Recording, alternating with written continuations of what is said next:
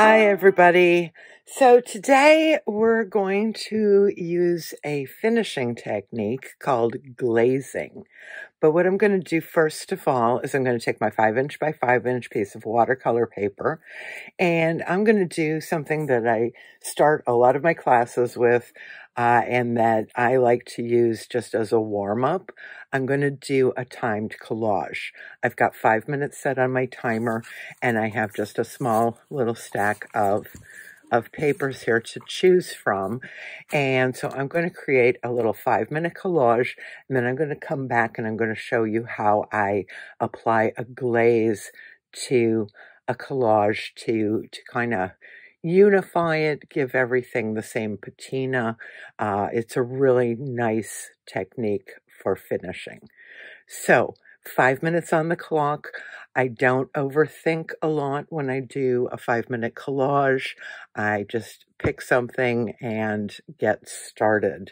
I have some gel medium, have some scissors. I'll probably be doing a lot of ripping, but I just want to get something down without overthinking it. So I'm going to start the timer for 5 minutes.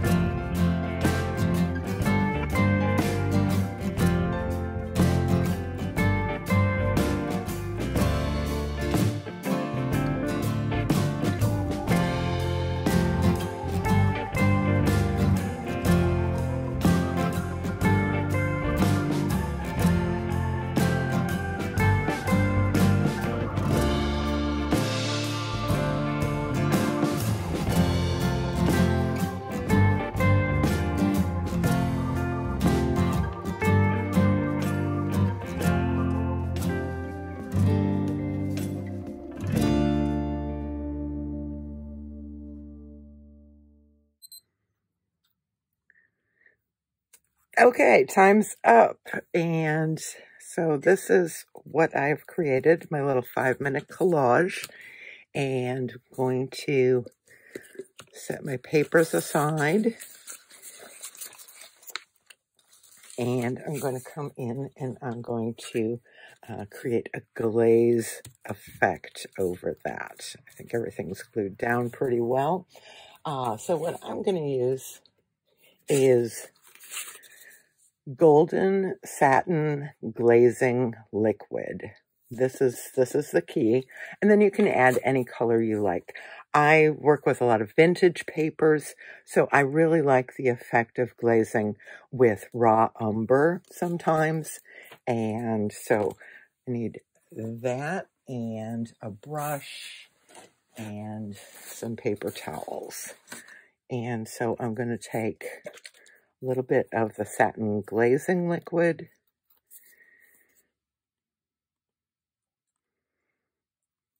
It's only a 5-inch by 5-inch piece, so I don't need a lot.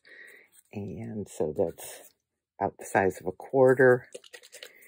And just a little bit of the raw umber. A couple drops. And any kind of brush will do. Just going to mix this up.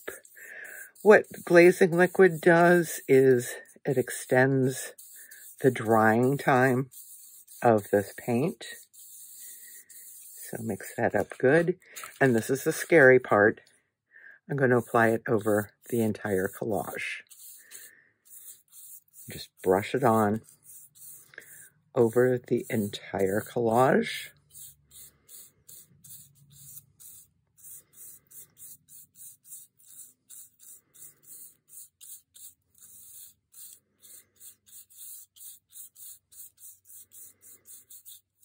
And you go, oh my gosh, Kelly, we've ruined it.